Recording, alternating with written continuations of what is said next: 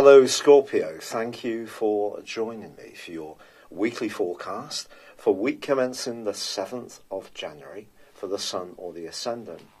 Now this week starts in magical form for you because Venus, the planet of attraction, moves into your second solar house, joining up with Jupiter, the planet of growth and optimism, which is already there.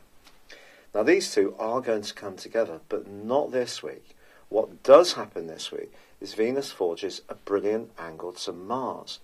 Now, of course, Venus and Mars have a reputation, quite rightly, and are characterised as the two planets of love, with Mars the more masculine and Venus the more receptive, the more feminine. Now, Venus moving into this area can definitely arouse the more sensual side of your nature.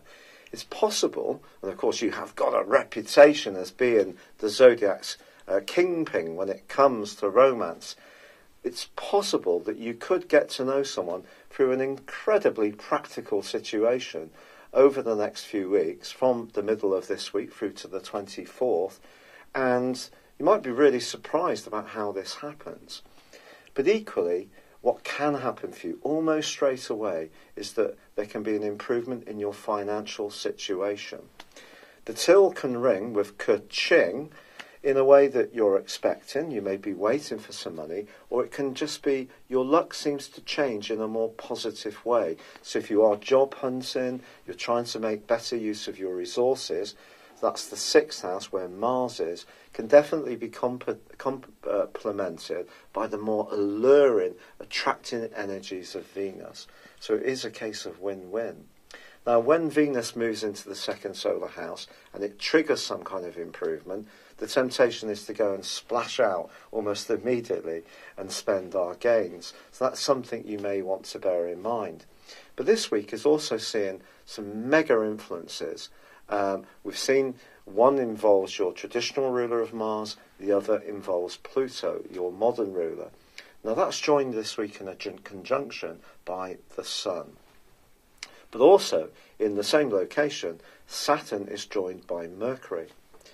I do feel that this is a week when, if you do have any conversations with people, or even you're thinking at an internal level about your daily world, can take on a really quite serious vibe. Now, of course, you can be very passionate, especially if you're engaged in a situation that you come out from the more reserved side of your nature. But you could find yourself having a debate this week. You could be thinking about buying some kind of new mode of transport. You could be thinking about some kind of training scheme, attending adult evening classes. You could be thinking about technology. You could be thinking about the belief systems that you've had for many, many years.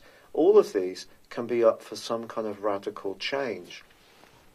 Now, change is something that generally you don't readily welcome, and even if you're someone who has had a bit of a history of being a bit more open to new experiences, there's probably part of even those new experiences which see you retaining the things you feel really comfortable with about yourself and your patterns because you're a fixed zodiac sign.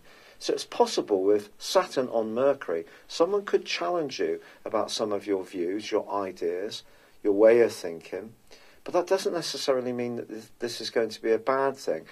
It's about your willingness to be receptive to new ideas. If you are very receptive, the changes you go through can be entirely beneficial and uplifting. But at the same time, you may be more on output mode, where you want to express your enthusiasm for a project, a strand, or an idea you have that you really feel hugely passionate about. So it can be challenging, the combination between Mercury and Saturn. There could be some transformation in your thinking, your outlook, the way you express yourself. Your relationships with neighbours can go through a period of tension, or with siblings, but also there can be good things coming from this as you evolve into the person you really want to be now, not that you were conditioned to be when you were much younger. And this is not a personal process. We all go through this. And I have a lot of Scorpio energy, so these influences will be impacting on me in a big way too. But this can be a week when you attract goodness to you, and that is the principal thing to hold. If you would like to order your year 2019 personal horoscope forecast, please see the link below this video. These are based on your time, date and place of birth. But for now, I'd love it if you would like or comment, or if you've yet to do so, please subscribe to this video. Thank you. Thank you for joining me. If you'd like to know more, please visit my website at www.patrickarundell.com or download my free app in iOS, Google or Facebook at www.horoscope-ace.com. Thanks and goodbye.